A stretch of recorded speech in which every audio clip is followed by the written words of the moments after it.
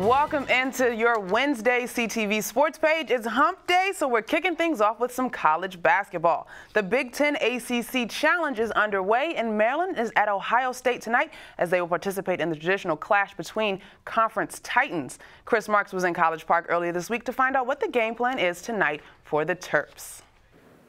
After a 1-2 start, the Terps have now won 4 straight games, including winning the Paradise Jam tournament with a victory over the Big East's Providence. The Terps now hit the road for the ACC Big Ten Challenge for the last time as members of the Atlantic Coast Conference.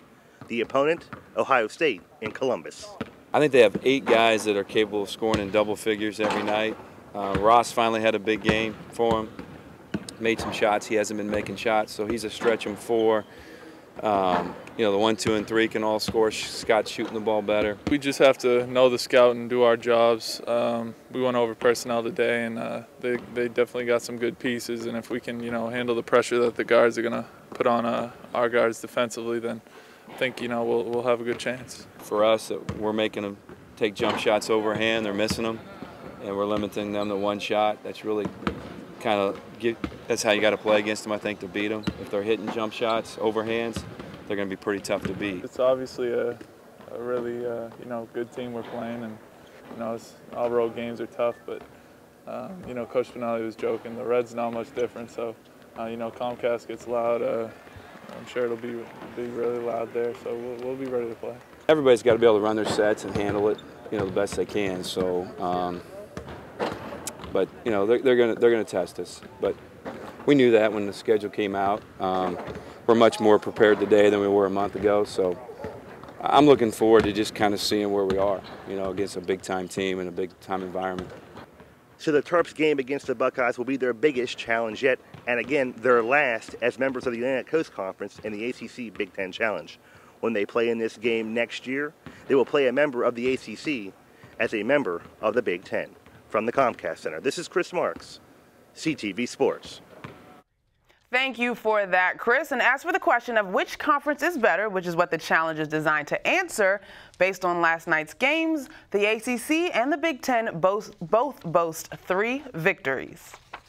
The Surrattsville Hornets had one of their best seasons to date this year, winning the school's very first regional championship. And unlike stereotypical teens who don't want their parents in their business, leave me alone, the Hornets quarterback not only couldn't escape his father, but neither could any of his teammates. Go! The relationship between a head coach and his quarterback is essential for a winning football team. But at Surrattsville High School this season, the head coach and the quarterback were connected by more than just football. Coaches will say from time to time that you try not to coach your son like your son, but it's kind of hard, like you say, especially him being the namesake, being my blood. He knew coming in after his 8th grade year, if he was coming to be with me, that he was going to be coached hard. Quarterback Robert Harris III is in fact the son of head coach Robert Harris Jr. The two have been quarterback and coach combo now for 3 years.